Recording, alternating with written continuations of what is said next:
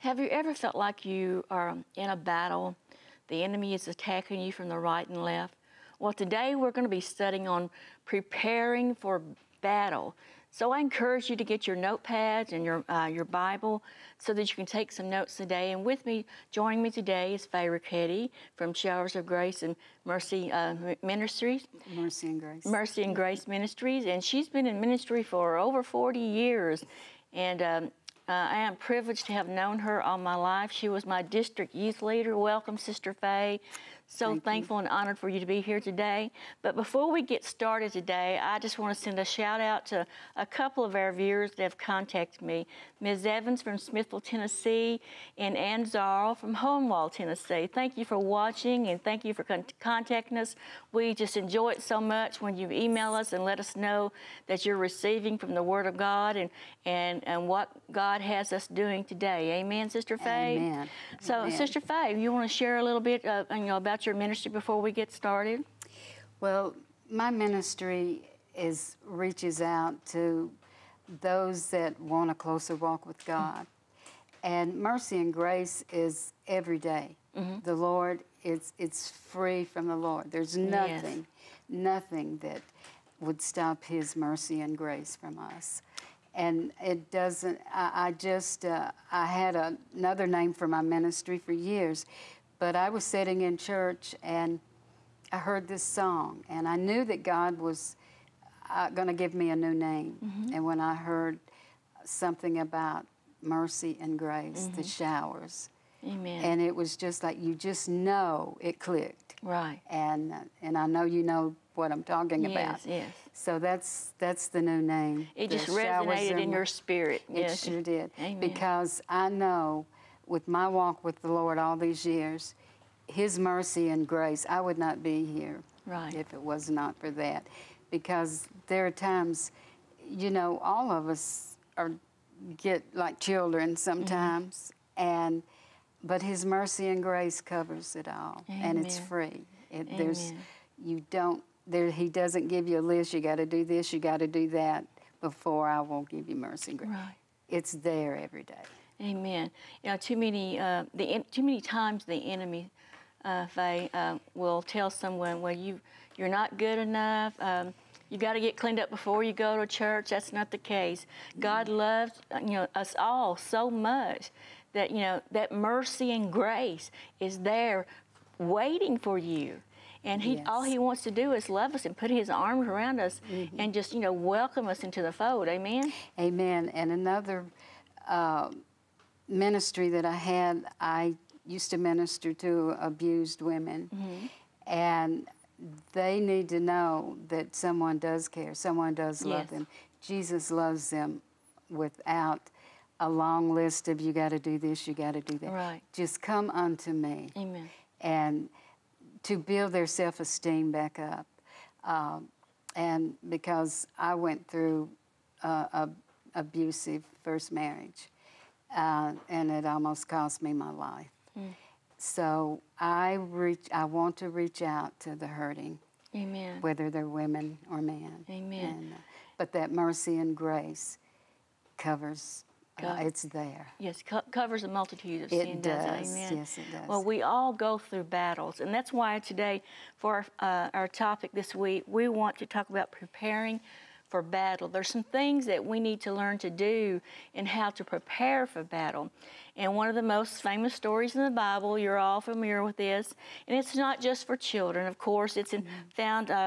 The text that I'm going to be coming from is from 1 Samuel, the 16th chapter, the story of David when he comes against Goliath, the things that he had to prepare for, that God prepared him in order to attack the enemy. Amen? Amen. So, Sister Faye, do you have some scriptures you want to start off with? I know the very first, let me read one scripture before you start. It's where Saul is looking for someone because all the other soldiers had turned and run in fear. Sometimes we do have fear rise up in us when those hard times come. Sometimes when those battles come, we have fear. But, we have within us the power and the authority to cast down that fear.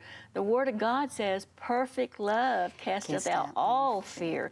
And when we stand up on that scripture, sometimes fear rises up in me. You know, I'll be honest. But, you know, I speak the word and push that fear down, and the love of Jesus just comes out. But I want to read this one scripture, and then I'll let you get us started, okay?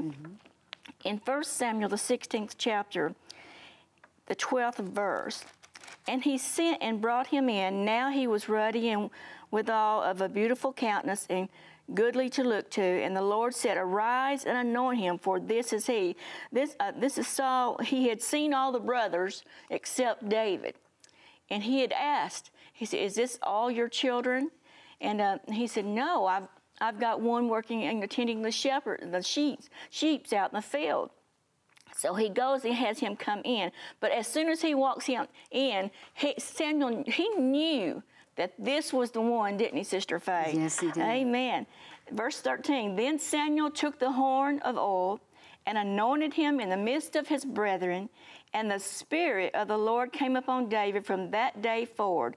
So Samuel rose up and went to Ramah. I'm going to stop there because I believe that when he was anointed, David went back out into the fields to tend the sheep.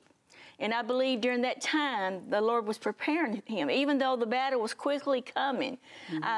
There's things, some analogies that we can deal with tending sheep and how God can teach us some things and listening to the voice. What does the scripture say? My sheep know my voice. Amen? So we've got to learn these things. We've got to, the pastor where the sheep were, it was used to train David, I believe, and to listen to the voice of God. Sometimes we can be so caught up in the busyness, we can't hear the voice of God. And I believe while he was out in that pasture tending the sheep is when he heard the voice of God and God spoke to him and taught him. So you share with what God has given you, and we'll just get right into the study. All right. The scripture that I put down, for the Lord does not see as man sees. For man looks at the outward appearance, but the Lord looks at the heart. That's 1 Samuel 16:7. And he does. The outward appearance doesn't tell the real thing. It's the heart that the Lord looks upon. And David, I thought of, as I read this, I thought of the different ways on how do we prepare for battle. And I look back over times when I knew I was having a battle. All right, what's going to be my warfare? And first of all, pray. Yes. Prayer is the number one thing. Second, recognize your enemy. And then read and trust God's word, because it's our sword. Yes. To fight the enemy. And believe what God speaks to you. And believe that he will protect and guide you. Believe that you will be the victor over your enemy, and tell him so. I mean, just, he's to be under our feet. Yes, amen. And that's where he needs to be. And let him know, you are under my feet. I don't fear you, because my Father watches out, protects me. I don't know this morning, but can't seem to get our words out. But believe that you will be that victor, and tell him so. Do not fear your enemy. Fear will weaken you. But do not fear your enemy. You know that God is alive and reigns over the earth and protects those who call him Lord. And put on the battle armor. In Ephesians 6, starting about the 11th verse, I believe, it tells you exactly how to put that armor on and what each part of the armor does to protect you. And that's what I put there. What I remember reading is where he tried to, the king tried to put his armor on David. And I will make this clear. The armor that I put on is not going to fit you. That's right. And yours is not going to fit me, because we've all been through different training systems. But when we talk about the armor of God is a one-size-fit-all thing, because it is from the top of our head to the soles of our feet. But we've got to remember where he tried to get David to put his armor on. That would have caused him to I believe he wouldn't be victorious if he went ahead and put that on. David knew within his heart, within his spirit, that what he had to do and what God had called him to do. And just think, it said he was a small stature, that no fear was there. And I just imagine when Goliath saw him, when your enemy sees you coming at him with no fear, I believe it trembles. Sometimes at first the enemy will laugh, thinking, well, I can knock them down a peg or two. But if we remain firm and stand up on the Word of God and keep our armor on, amen? Amen. And Goliath, and when I looked all this up, he was 9 feet 4 inches tall. That is tall. Now that is a big giant. Yes. And not only that, it said that because of how big that he was, possibly weighed about 400 pounds. And that some of his armor was so very heavy, and even the spears that he had was so heavy to pick up. One spear was, I think it said about 15 inches or 15. It was a very big. The spear part of it was big, but. Let me read this here that said, how big was Goliath? It said that Joshua said, and the Israelites had once cut off Anakim, which was a giant also. But now, generations later, the giant Goliath from Gath has come to challenge the Israelites. He was somewhere between 8 to 9 feet, but on others that I've looked at, everybody said that it was 9. He was 9 feet 4 inches, and it's strong. He may have weighed 400 pounds or more, for he would take a very large. It would take a very large person to wear a helmet of brass and a coat of nail that weighed somewhere between 150 to 200 pounds. That's what he was wearing, and. The spear in Goliath's hand looked like the beam of a weaver's shuttle, about 2 to 3 inches in diameter and 6 feet long. He was prepared for battle, and he was such a big guy, and the spear weighed between 15 and 20 pounds.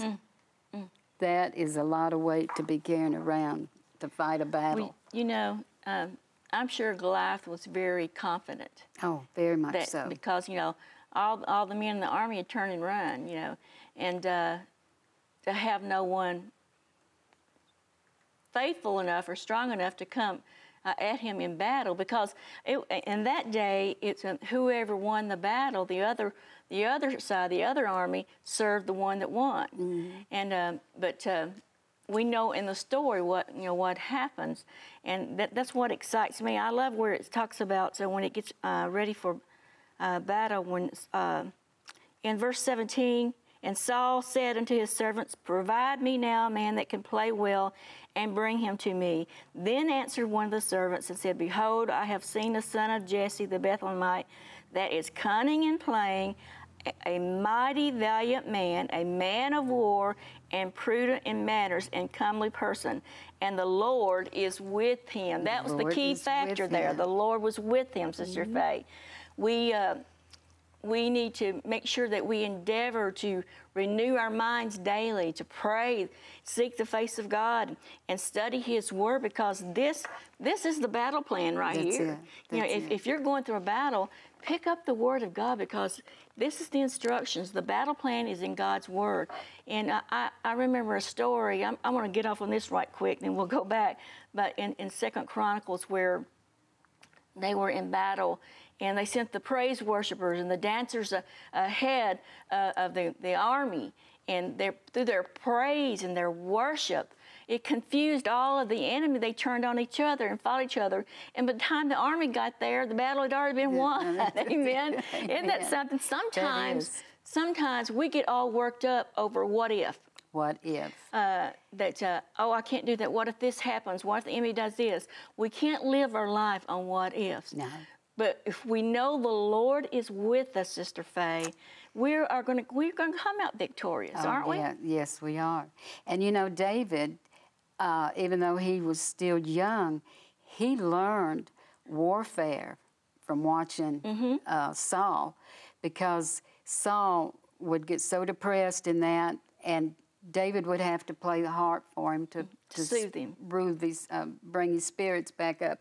So he was learning all along some military strategy, and because the Lord was preparing him, exactly, he was going to meet this giant that, and I've studied this before. They were there was a valley, a deep ravine that separated them. Goliath and his army on one side of the ravine, and Saul and his army on the other. Well, Goliath would come out twice a day and laugh and taunt them twice a day. For 40 days that happened. Wow. 40 days. It literally tore the army of Saul down. Every time he started out and came out, they would run. He had wore them down.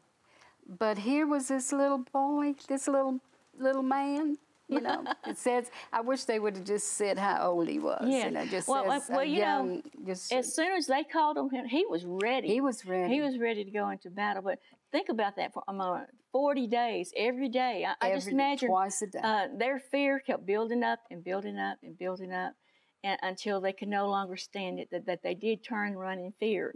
But David, a man after God's own heart, and a young man after God's own heart, he was ready to do battle. Just whenever the Lord said go, he was ready to go. Amen. Well, you know, with that valley of Elah in between those two mountains, and it said that it was 100 yards. Well, that's the size of a football field that was separating the two. One was on one side of the mountain, one was on the other. Right. But here was this little David came, and all he was doing was just bringing some food per his father's instructions. Take it to my other sons and feed them. And what did they do? They jumped all over David. What are you here for? You know, constantly just, well, what do you want? Or well, they soon found out. Right. Why that he was the chosen one. He was the chosen one, and from the time he was there, that he was not afraid of that giant. He'd already killed a bear, already killed a lion. And that was preparation. It was. You know, for the battle. Because the more God brought things across like that to him, to battle, he became stronger. He did. And we learned that's something that there are some battles that we're going to have to go through. You know, a lot of times we pray, Lord, take this from me, remove this from me. But I have learned over the years that some battles are meant for us to go through in order to strengthen us, because there may be something coming up down the road that what we learn from this battle is going to cause us to be victorious in the battle ahead. Amen? Right. Amen. Amen. Amen. Praise God. It's good. And I like when David's brothers said, why did you come down here? And it said even the others around the brothers, and that began to ask David, say, why are you even here? And then David says, is there not a cause? They just did not know what was about to take place. Because he was even going to save their lives, you know. But I don't want to get ahead. But I love that this just makes me know, hey, we're the victors. And, you know, I'm sure his brothers may have said something that wasn't recorded or whatever. You know how family brothers and sisters can go at each other, especially a younger child. Yes. You know, always. You know, what are you doing here? What do you think you can do? And what do you think possibly could have run across their mind when they found out that David was anointed to be the next king? Yes. And even though he was anointed to be next king, you know, he went back out to the field for a time. Go back out to the field. But I think it's about 15 years. Something like that. And then he was brought back to do battle and conquer the giant in their lives. Amen? Amen. That is awesome. Praise God.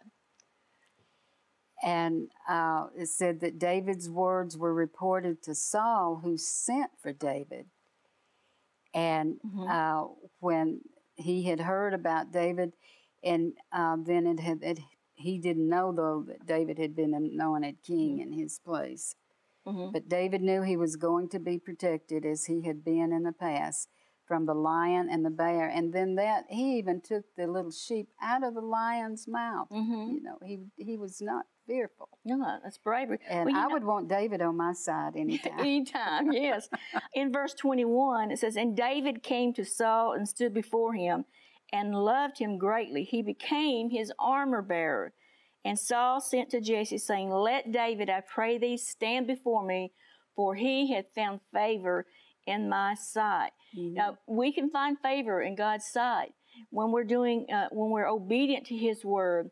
Sometimes, as I said earlier, you know, we feel like we may be incompetent. Ourselves we may be, but God works through us. What does it say? The joy of the Lord is of strength. And that in our weakness, he becomes strong. Amen. Becomes strong. Because it brings glory to God. It wasn't glory for David. It was for the glory of God. Amen. Praise God. And that, well, when we get on into it later, we'll bring that out about why David was so adamant to bring that giant down. Amen. And because when I got to studying this again, there were so many nuggets there that I had either forgot or that I had you didn't know where to start and stop. I know it. So but then when one of the soldiers had heard, you know, about David, he went and told Saul, and Saul said, "Bring him to me." And then when he got there, David was saying, "We can do this. We can take this giant." You know, and it said, "Let no man's heart fail because of him. Your servant will go and fight the Philistine." Amen. Amen. This young boy, young, probably, I'd say he's what, 16? Somewhere in there. And it said, "We can do this." Yes. Yeah, we don't have to fear him. He serves idol gods and that, but our God's alive. You know. Well, it kind of goes along the lines where, was it Joshua that said, "We're well able to conquer this mountain"? Well able to conquer. But the other spies Caleb, I believe, saw themselves. They said they see us as grasshoppers. Yes. And I believe I talked about this on a previous program about they were operating under a spirit of assumption. They were assuming that the enemy saw them, and when the enemy hadn't even seen them, but they were assuming that they were seen as grasshoppers.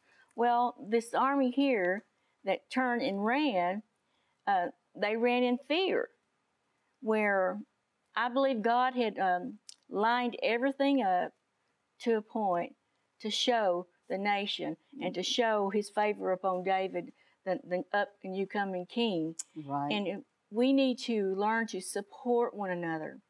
We need to learn to help one another do battle. Right. Now, I'm not talking about a physical battle. All our battles can be done on our knees, you know, in prayer, speaking the word of God, proclaiming the word. Speak only the word. There's many times I've been in battle, Faye, that you know, I'll just open the scripture and I'll read the scripture out loud, and I'll place my name in the middle of that scripture, and I'll declare that over my life.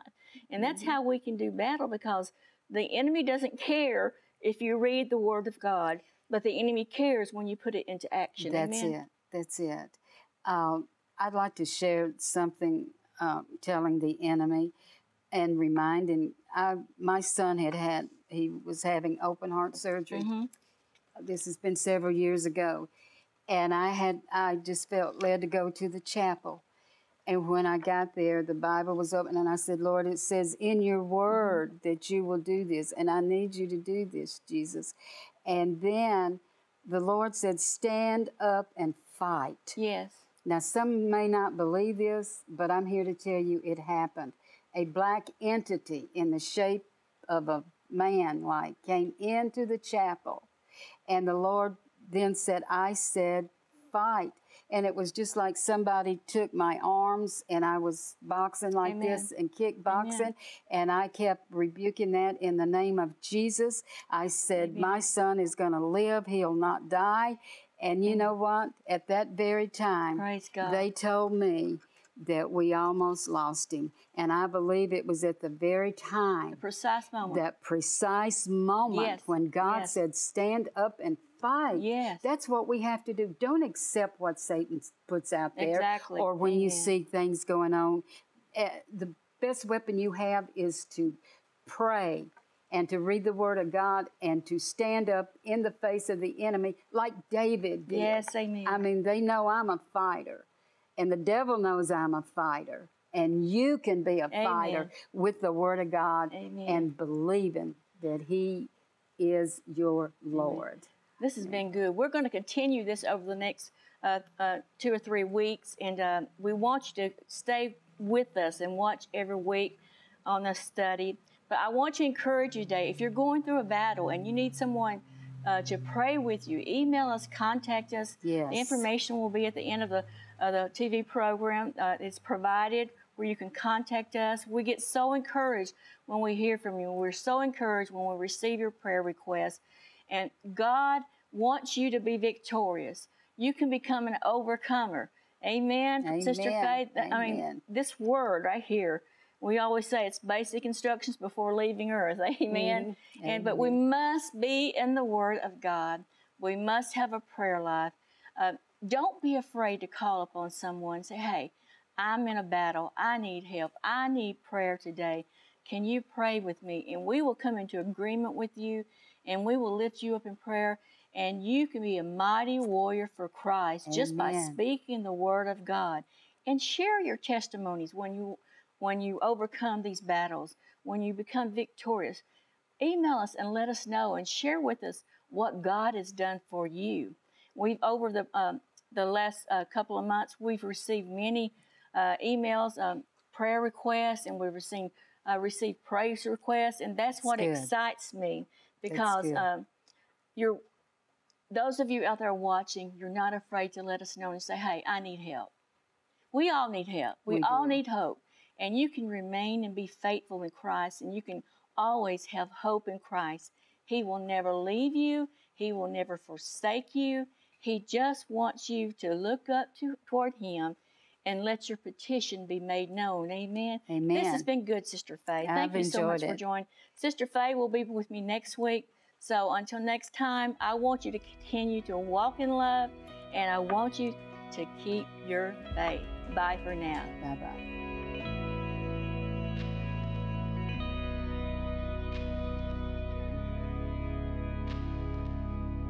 Encounters is sponsored by Vessels of Honor Worldwide, AAA Enterprises, and The Viewers.